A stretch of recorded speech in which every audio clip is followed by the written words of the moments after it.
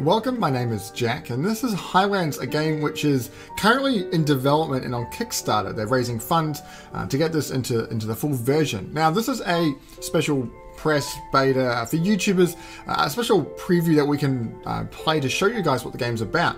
And if you want to, then you can go to the Kickstarter, which there'll be a link to in the description below, and then you can pledge some money. It's only got a couple of days left, though.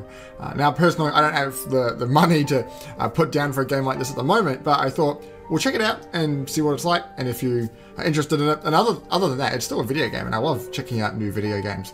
So what is Highlands? It's a turn-based strategy game, kind of like Risk.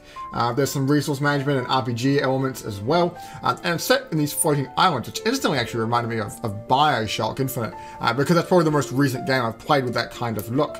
But it's got a really cool fantasy feel to it, and I've really enjoyed the small amount that I've played so far. I played the tutorial, and there are some features which aren't fleshed out fully. A lot of the interface hasn't been done. There's a whole lot of quirks that really need to be ironed out.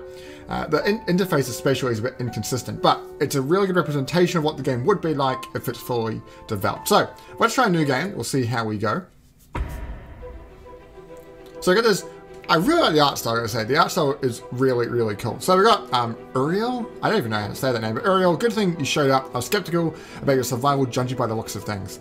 And then Lyric. I have no idea how to pronounce this name, so what accent I'm trying to be going for. I don't know the origin of these names. What do you mean? The city is overrun. These monsters are practically at my door. We'll have to fight our way and liberate the city. So that's Cecilia, I am a guess. Your goal is to reclaim control of the city. In order to do so, you need to manage resources like food and leadership, which are generated in sectors. Each character consumes 1 food per turn. So these little circles in a moment, which we'll be able to play with our characters. So it's 1, 2, 3, 4, 5. Each sector is ravaged by war. In order to generate resources, put leaders in the leadership slot, the yellow flag, we'll see what that is in a moment, to get sectors residents organized. The leadership skill of leaders will accumulate in the sector, and after some turns it will start generating resources, which sounds to be a little bit different than how I played in the tutorial. The tutorial did say that some of the features are out of date, so I think it takes a bit of time to get resources compared to the tutorial, which is a lot quicker.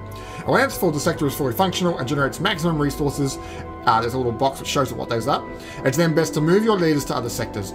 Make sure you generate enough food and leadership in all the sectors you own in order to fuel your war efforts. Good luck. Alright, so here's the map. We've got these little sectors here, which are these areas, and so these numbers each number is representing an area, and the number within that is the total, let me think of a good way of explaining this. It's the total power or strength of the characters there. I think that's the best way to describe it. So we have 5 characters at our disposal. Altogether, they total 41 strength. If I bring up the tab here, some are 14, one guy's 1, 15, and so forth. So the 41 is the total strength that they have. These are enemy positions, and we want to try and regain control of these sectors. In the bottom left there, if I mouse over Villa sector number 5, you can see it hasn't been given a proper name yet. Down in the bottom there, there's the green symbol with tomato or an apple or a strawberry. I can't really tell. That's the amount of food it's producing. In the top there, we've got 50 food, and we're losing 3 per turn. So we obviously need to get some of these sectors under our control fairly soon. The cool thing about the fog of war of this map, though, it's because we're in the clouds. The fog of war is essentially clouds. It's the clouds of war, if you want to put it that way. And so you can see these bridges in the distance, and they lead off into other sectors.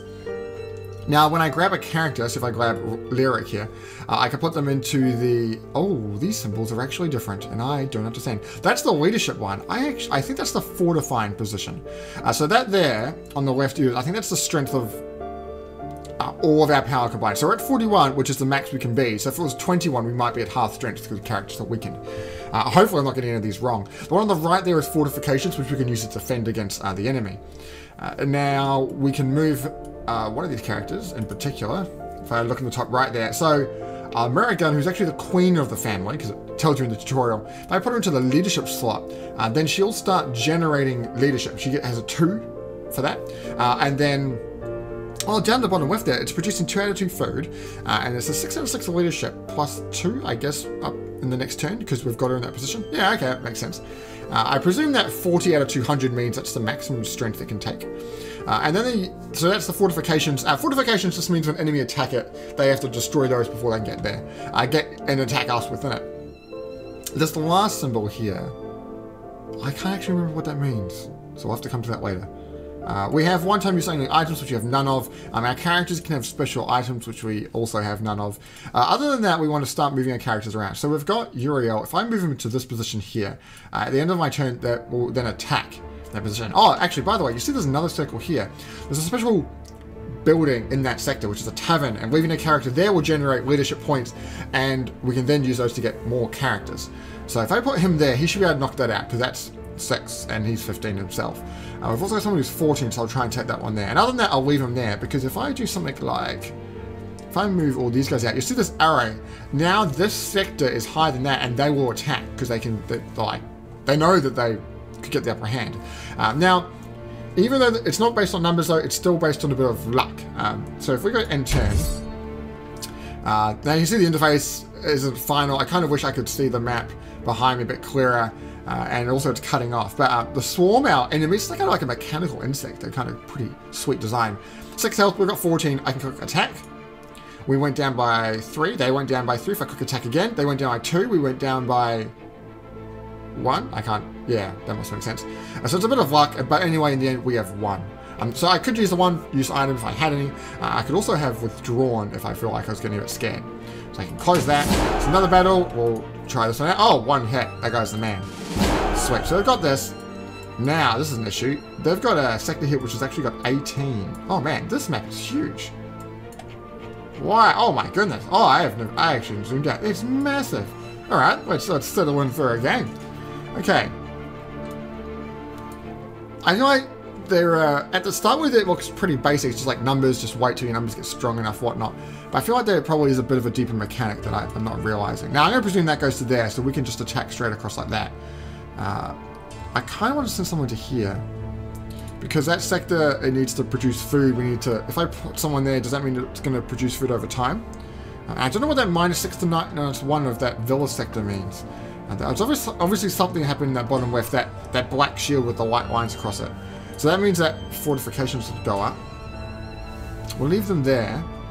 If I put them there, they'll attack, but my fortifications are there, and that means, well, they're still going to be... They have to kill those fortifications. Let's do this. Oh, but I'm worried about him. So let's move... If we move Lyric... Oh, they'll both go for that, because that's quite low. It's more of a puzzle in a time. If I put him here, they'll probably attack, but they'll need to destroy the fortifications, and we can hold them for the moment. He'll start working on the defenses of that, because they're going to try and attack. I think that's the best way to go about it. So let's end turn and see what happens. Yeah, not good. 18 to 15. We have to build the fortifications first. Let's withdraw. And he's just going back, and they've got their back. I guess that means there's no one here anymore. We need to pull him out. Build fortifications there. If we can move him to here, what's his health at? It's 16 out of 16. So go back to full health. That's cool. Trying to think of the best way to balance it all. Okay, that's balanced. If we end turn, the fortifications go up a little bit. But also... Oh, that number there must be the fortification in the black. That would make sense. I think that would make sense, because this one's now going up by +5, because we've got a character... Oh, maybe? Actually, I don't really know. The fortifications... Oh, they're healing back up. But the enemy doesn't really do anything. And I feel like if I just mashed end turn, there's no downside to that, other than our food's actually dropping. Okay, there's one thing that's stopping us. We need to get our food. Now, how do we get food? We need to put someone in the leadership position. Oh, I had 2 of them selected. It's a click base. So if I can click that, and then if I move that one's going to come with it. I'm still getting used to that, way of playing.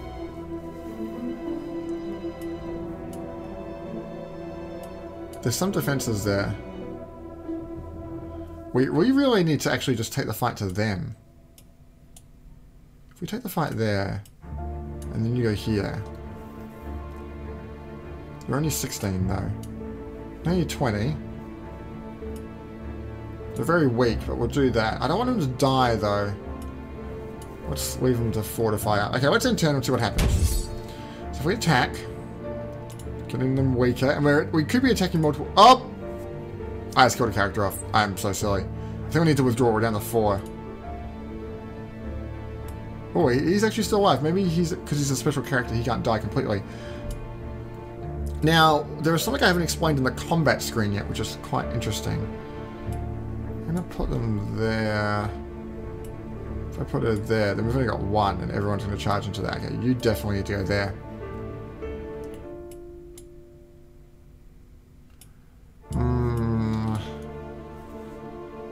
Maybe once that gets up to +6, then it will start producing resources. But there's fortifications, and they're not going to hold out very long. So let's end turn. Oh, that's the lead. Oh, that's the leadership now. Oh, okay. It is a bit different to the tutorial. Fortifications are dropping. I think that's what the 18 out of 200 means. It's going to go down by at least -13, but might go up to +4. I presume that's what it's going to mean. So if it's at 18, we'll do another turn, because this guy is still healing up. Oh, we're holding on. And one more turn. And the fortifications are going down, but now we're producing more food. Okay, so we've got the food production from that place, which is great. One thing I didn't explain in the combat screen... really don't know... Guess we could just hold on for the moment, wait for that guy to heal up a bit more. I think we need to attack though, because we're down to 7. And when we need some food. Oh, actually, a place which produces food is this one here. We need this place. If you do that, then you go there. I don't want you to go to either. In the combat screen, you can choose the character which takes the damage, whoever is the tank is, the one that's going to absorb it all, which is quite a cool mechanic.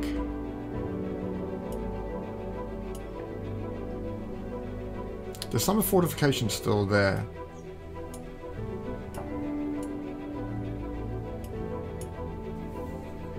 Just doing a bit of thinking. He can hold for the moment. Actually, let's bring him in here, because the fortifications should hold. It's down 29. It can raise up to 18. Alright, so we can choose here who's going to take the damage. So I'm going to choose her. She's taking a lot of hits already. She's taking a lot of hits. Let's take one hit to this guy. Oh, it's getting pretty close. Take another hit to him. He's alive. Okay, the queen's going to have to take a hit. Okay, we've won. That's really good. Oh, there's still 18 across there. It feels like there's a whole duplicate comes out, which I don't know if I really like. So they've both got fortifications, but they're not going to hold on very long. If you can just build up fortifications here and hold against that, that would be terrific. I really don't know what... I feel like this is best, even though they could get both those places. There's 3 still there. Okay, now there's 0, so now they're definitely going to attack that. So we need to have at least 12 there. Currently our unit counts are not great, but these 2 should be able to hold easily. They're going to go for that. We are building defenses here. And in one more turn he can go back to that spot. But we are getting low on food. Okay, that's holding everything. Oh, but that's actually now... There's not enough. There's not enough. The Villa sector, it's got no defenses. We're going to have to pull out, aren't we? I wonder what this last symbol is. I don't know what it means. And it produces leadership for us. I mean, I knew, but I like kind of discovering. It's pretty cool. It's a little bit different than...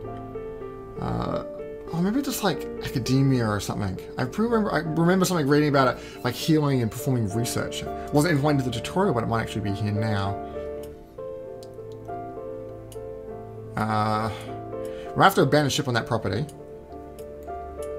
But if we attack that, that'd be a pretty silly battle to take, though. But if you went in, you went here, you 3 went to that, and you went to there. This is risky. This should win us. They'll take that point, but it's these 4 that I really want. Let's try. Okay, that was the risky one, and we won that one. And the other one, I want you to take the fall. Nice. Okay, brilliant. So they're going to charge out. Oh, it's 12 there as well. Okay, now we're going to figure out the math again. We need her to go to the leadership position so we can sort out the food business. Because if we don't sort out the food business, then we're doomed. Now, I'm actually wondering, do we have enough? I don't really want 12 to come through my door, though. Leaving a character with leadership. You've got 8. It's quite a lot. If you went there, how much would that be? Only 13. Do I want to leave them to get the 12 to get that? Then we could bring the battle to them. It's a bit risky. Because then we have to defend. But we'll then have 2 choke points.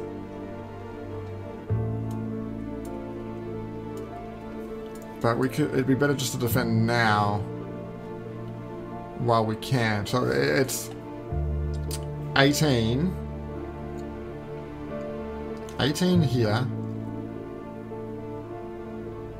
We won leadership points for battle. Oh, neat. That was the pause. Pardon me. I was wondering to see if any of these buttons did anything different. Okay, wait, let's... She needs to generate food. We don't have enough to defend both. We're going to have to go here. But then they're going to charge straight out. I don't even know if we can get out of this alive. Okay, we've won that. And then we have to take the fight to the 12. But we have to defend against the 18. We just can't do it.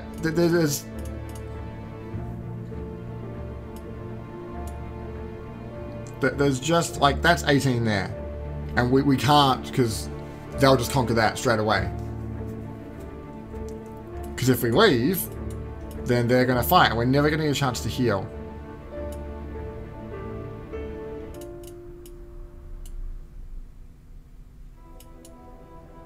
They're still going to attack with 17. Well, you're going to have to come to the fight then. I need someone with 2. 13. Like, we could probably... We might be able to win that. But we just can't... If we put it out like this, they're going to keep moving in. This is still the weakest for them. And that's the weakest for them. So no matter what we're going to do, they're going to come knocking. And we need so many down the bottom to defend against that 18.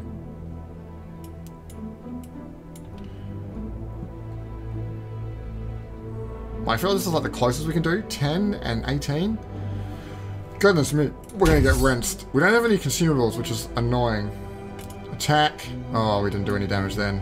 Oh, we're not doing any damage. I don't think we're going to win this. No, we've lost the battle. Oh, there's just too many. We're not going to be able to attack, and we lost that battle as well. And so that means we all essentially have to come back to the keep. We just need to heal up. We're all at like 1 or 2 hit points. And what I kind of don't like about the game so far is this duplication. There was 12 here, they go there, and there's just 12 there as well. It just suddenly now having to deal with 2 lots of 12 than what I had, what was before. Like, shouldn't it be just 6 and 6 and then reinforcement slowly make that way up? I think that makes more logical sense to me. Because now I'm stuck. I'm back to where I started. I'm now weaker than I was, and as I heal up, look, the enemy's even getting stronger. And we're going to get out of food. So now, well, we're out of food. I don't know what that means for our troops, if that's a bad thing, but it seems like we can skip forward quite a bit here. There's no penalties. The enemy's not going to attack because we're so strong. And we can get up to full strength, which was 60. And then we can start again. But I feel like that aspect of the enemy just duplicating just completely really hampers. And I'm probably not the best player. It's the first time I actually played the full version of this game compared to the tutorial. But it is interesting. Highlands has a really nice feel to it. But I think as long as they can do some, especially some polishing to interface. But as a programmer myself, I don't do game programming, but as a programmer, I know that you want to do function before aesthetics. But the battle screen and all this kinds of interfaces, it would be lovely to see those all done up. But the feel, the music even, that music is really nice. I don't know if they've got that written for them or if it's some music they found for the game, but it has a really nice feel to it. And they've started adding all these animations into the what's the landscape, like the smoke plumes, which are actually, looks like they're coming, oh yeah, they're coming from under the lid, I guess. And the flags moving, the wind and the trees swaying. It all looks really, really neat. So, this is a quick look at Highlands. It's a really cool game. I hope you'll check it out for yourself, and we'll see you later.